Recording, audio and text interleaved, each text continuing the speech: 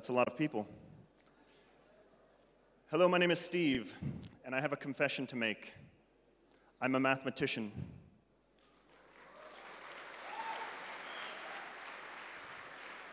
You expected there was going to be a performance, singing and dancing. Instead, you're going to get a math lesson. I'm sorry. The next question, how many people here speak English? Oh shoot, I was hoping no one would understand me. Next question, how many of you studied math or engineering or physics or so? Shoot.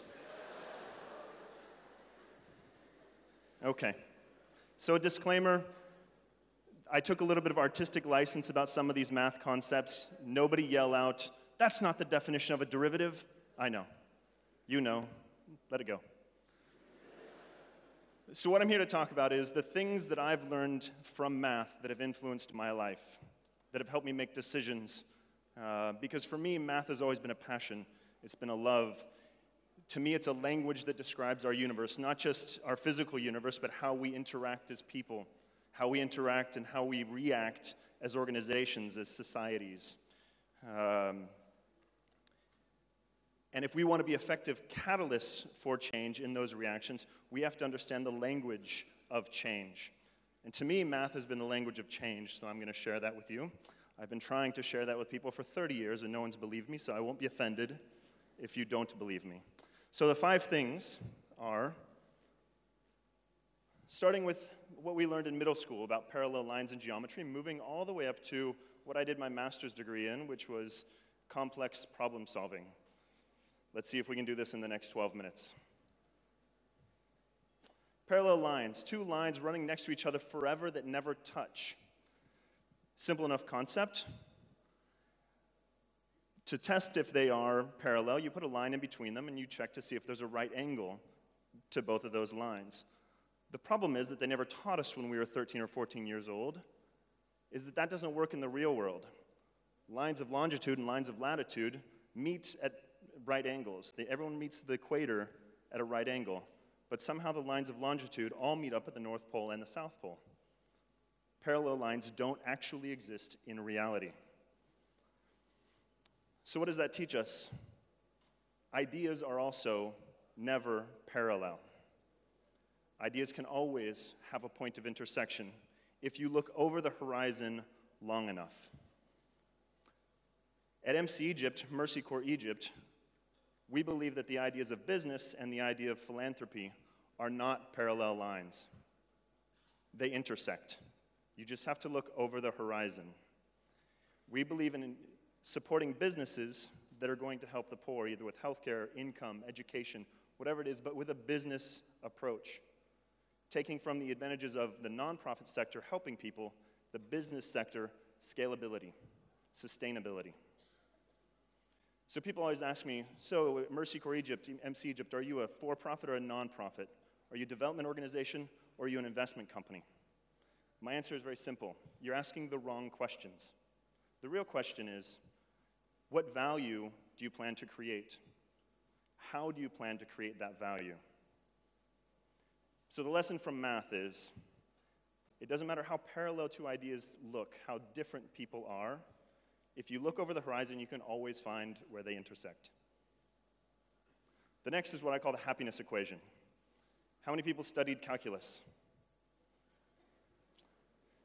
Great. I came up with this when I was in high school calculus, trying to understand what makes people happy. My belief is that what makes you happy or sad is the derivative of success, the derivative of experience. So if you look at this, when you're going up, that's when you're happy. If you were to ask me right now, if you have $2 million, would you be happy? Yes, I would be happy with $2 million. However, if I have $3 million, and you ask me again, would you be happy with $2 million? Probably not. What I thought about this was when I was a swimmer in high school, and when I was 17, I started getting really fast, and I was really happy. And then I had ups and downs like everybody else. By the time I was 22, I had a slump. My time started going slower, and I was not doing as well, and I wasn't happy. The problem was, I was still faster than when I was 17. So why wasn't I happy? The point is, we're happy when our experience and our success are going up. We're unhappy when they're going down. Another example that came up in my life was when I was about 25 or 26. I had a pretty good job. I was leading about 50 people, and my career path was going up. My leader sat down with me and said, "This is what your path could look like for the next 20 years." And it was amazing. And they said I could do it, and they were going to help me do it every single step of the way. And then I could retire when I was 42. So why didn't I do it? Well, the answer is I did do it in my mind. Once I had done it in my mind, there was no reason to do it in reality, because that became the flat. That was my expected. I had to do something better than that. So what do you do when that happens? For me, I just gave up, quit my job, gave away all my things, except for my car. I sold my car because I had to eat. And I studied math, my real passion, for 2 years. So what did I get out of studying math? I got the ability to give you this speech.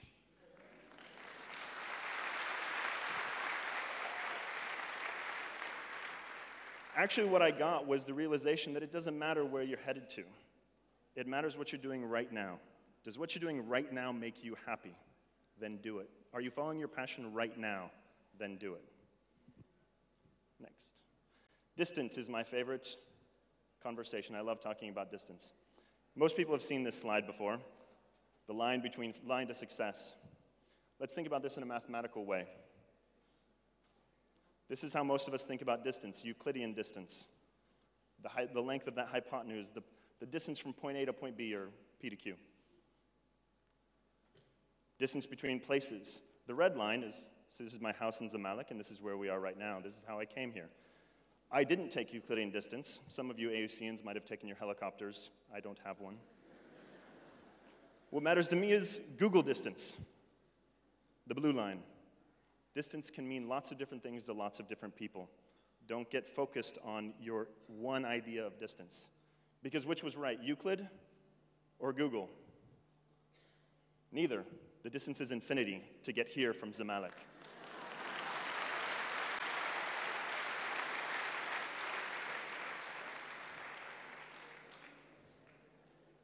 There we are. Another idea about distance is called the discrete metric. Don't get too scared, this is not that complicated. It basically means if two things are in the same place, their distance is 0.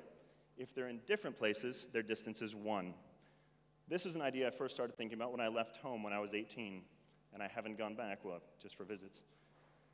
The distance between the two closest people in my life, my mother and my sister, and me, doesn't matter how many kilometers it is.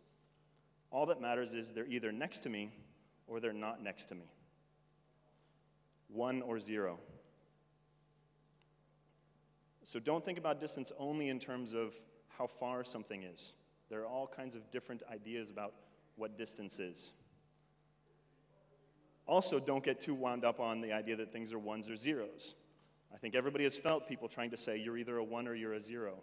You're either this or you're that. As an American, I can only talk about my culture. They would say either you're a Democrat or you're a Republican.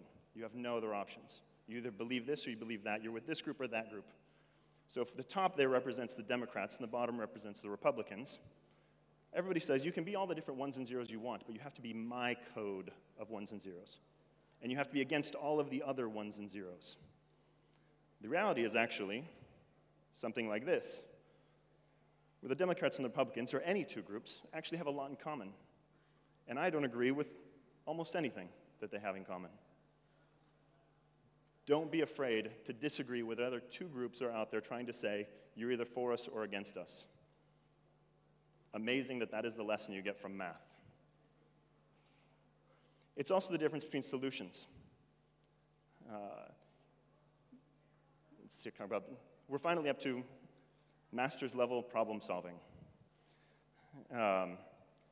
If you have a problem, so for my master's degree, I had to solve a problem called the warehouse location problem. The warehouse location problem basically says, if you have 20 possible locations for a warehouse, how many warehouses are you going to build, and where should you put them to make the most optimal, efficient distribution network possible? The problem is, your option is either put a warehouse or don't, 1 or 0.